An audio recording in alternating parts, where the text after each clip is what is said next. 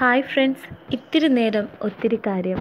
Online kpsc.blogspot.inന്റെ daily current അഫയേഴ്സിൻ്റെ പുതിയൊരു അധ്യായത്തിലേക്ക് എൻ്റെ എല്ലാ പ്രിയ സുഹൃത്തുക്കൾക്കും സ്വാഗതം. നിങ്ങൾ ആദ്യമായാണ് യൂട്യൂബ് ചാനൽ കാണുന്നതെങ്കിൽ ദയവായി സബ്സ്ക്രൈബ് ചെയ്യാനും തൊട്ടടുത്ത് കാണുന്ന ബെല്ലൈക്കൺ ക്ലിക്ക് ചെയ്യാനും മറക്കരുത്. ഡെയിലി കറണ്ട് അഫയേഴ്സ് നിങ്ങൾക്ക് പ്രാക്ടീസ് ചെയ്യണമെന്നുണ്ടെങ്കിൽ തീർച്ചയായും ഞങ്ങളുടെ ഡിസ്ക്രിപ്ഷൻ ബോക്സ് ലിങ്ക് ഓപ്പൺ ചെയ്താൽ പ്രാക്ടീസ് ചെയ്യാവുന്നതാണ്. ഇന്നത്തെ കറണ്ട് അഫയേഴ്സ് നോക്കാം. 2/10/2019 ആനുകാലിക സംഭവങ്ങൾ. 2019 ലോക അത്ലറ്റിക്സ് ചാമ്പ്യൻഷിപ്പിൽ പുരുഷന്മാരുടെ 100 മീറ്റർ ഓട്ടത്തിൽ സ്വർണ്ണ മെഡൽ നേടിയ താരം ക്രിസ്ത്യൻ കോൾമാൻ, അമേരിക്ക.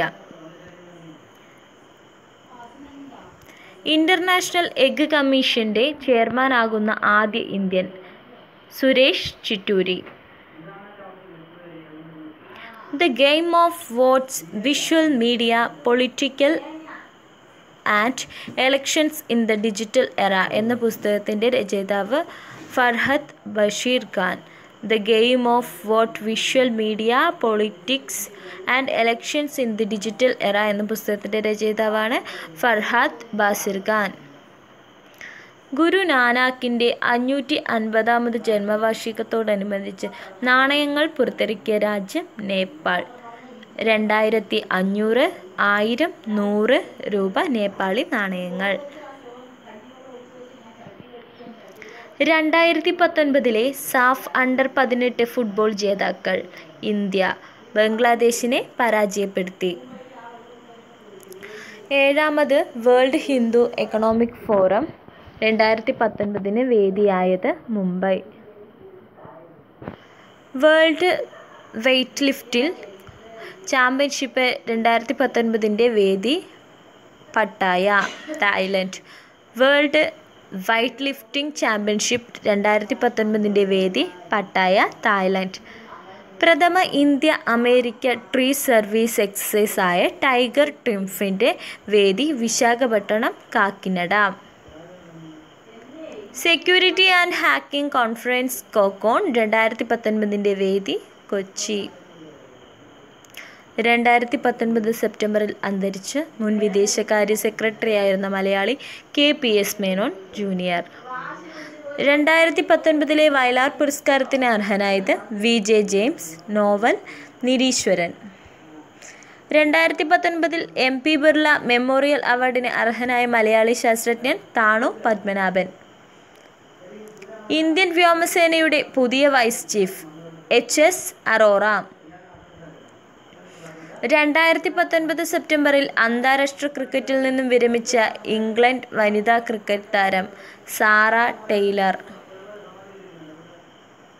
2019 സെപ്റ്റംബറിൽ പോപ്പ് ഫ്രാൻസിസ് അനാച്ഛാദനം ചെയ്ത് അഭയാർത്ഥികളും കുടിയേറ്റവും പ്രമേയമാക്കിയ ശില്പം Angeles അനവേർനസ്, Vatican.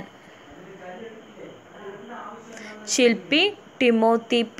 സ്കാംലാക്സ്. Airport council ഇൻ്റർനാഷണലിൻ്റെ 2018 airport service quality award നേടിയ കേരളത്തിലെ വിമാനത്താവളം Cochin international airport. Asia Pacific മേഖലയിലെ 5.15 മില്യൺ പാസഞ്ചർ വിഭാഗത്തിൽ.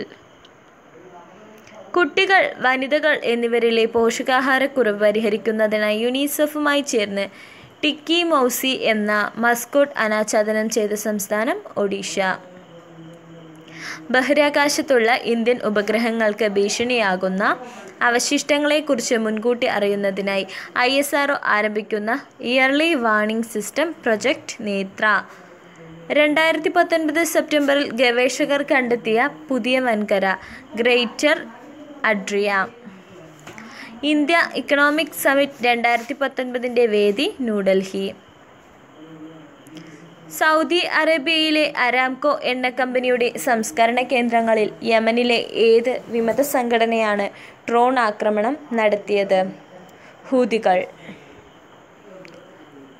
ഹിന്ദി രാജ്യത്തിൻ്റെ പൊതുഭാഷയാക്കണമെന്ന നിർദ്ദേശം കേന്ദ്ര ആഭ്യന്തരമന്ത്രി അമിത് ഷാ ഹിന്ദി ദിനാചരണ പരിപാടിയിൽ പങ്കെടുക്കവെ മുന്നോട്ട് വച്ചു. എന്നാണ് ഹിന്ദി ദിനം? സെപ്റ്റംബർ 14. 1981 പാസാക്കിയ ഒരു നിയമപ്രകാരം ഒരു ഇന്ത്യൻ സംസ്ഥാനത്തെ മുഖ്യമന്ത്രി ഉൾപ്പെടെയുള്ള മന്ത്രിമാരുടെ ആദായനികുതി സംസ്ഥാന ഖജനാവിൽ നിന്നാണ് ഒടുക്കിയിരിക്കുന്നത്. എന്നാൽ നികുതി തങ്ങൾക്ക് തന്നെ ഒടുക്കാൻ ഈയിടെ അവർ തീരുമാനിച്ചു. ഏതാണ് ആ സംസ്ഥാനം? ഉത്തർപ്രദേശ്. രാജ്യത്തെ മൂന്നാമത്തെ കായിക സർവകലാശാലയാണ് ഹരിയാന സ്പോർട്സ് യൂണിവേഴ്സിറ്റി. സോനിപത്തിലെ റായ് ആണ് ആസ്ഥാനം. Chennai ആസ്ഥാനമാക്കിയുള്ള Tamil Nadu physical education and sports university, ഗാന്ധിനഗറിലെ Swarnim Gujarat sports university എന്നിവയാണ് ഇതിനു മുൻപുള്ള കായിക സർവകലാശാലകൾ. ഹരിയാനയാണ് കായിക സർവകലാശാലയുടെ ചാൻസലർ കപിൽ ദേവ്. ഹരിയാനയിലെ കായിക സർവകലാശാലയുടെ ചാൻസലർ കപിൽ ദേവ് ആണ്. 1989 ചൈനയിൽ നടന്ന ടിയാനൻമെൻ സ്ക്വയർ വിദ്യാർത്ഥി പ്രക്ഷോഭത്തിൻ്റെ ഭാഗമായുള്ള അനശ്വര ചിത്രങ്ങൾ പകർത്തിയ ഫോട്ടോഗ്രാഫർമാരിൽ ഒരാൾ അടുത്തിടെ അന്തരിച്ചു. പേര് ചാർലി കോൾ. രാഷ്ട്രപിതാവിൻ്റെ 150-ാം ജന്മവാർഷികത്തിൻ്റെ ഭാഗമായി ഏത് രാജ്യത്താണ് ഗാന്ധിജിയുടെ അർദ്ധകായ പ്രതിമ രാഷ്ട്രപതി രാംനാഥ് കോവിന്ദ് അനാച്ഛാദനം ചെയ്തത്? സ്വിറ്റ്സർലാൻഡ്. 1969 സെപ്റ്റംബർ 15 ദൂരദർശനും തമ്മിലുള്ള ബന്ധം എന്താണ്? ദൂരദർശൻ പ്രവർത്തനം ആരംഭിച്ച ദിനമാണ് 1969 സെപ്റ്റംബർ 15. 10 ആസിയാൻ രാജ്യങ്ങളും അവരുടെ സ്വതന്ത്ര വ്യാപാര കരാർ പങ്കാളികളായ ചൈന, ജപ്പാൻ, ഇന്ത്യ, ദക്ഷിണ കൊറിയ, ഓസ്ട്രേലിയ, ന്യൂസിലാൻഡ് എന്നീ രാജ്യങ്ങളും ഉൾപ്പെടുന്ന ഒരു നിർദ്ദിഷ്ട വ്യാപാര കരാർ വാർത്തകളിൽ നിറയുന്നു. ഈ കരാറിൽ നിന്ന് ഇന്ത്യ പിന്മാറണമെന്നാവശ്യപ്പെട്ട് പ്രതിഷേധങ്ങളും ഉയരുന്നു.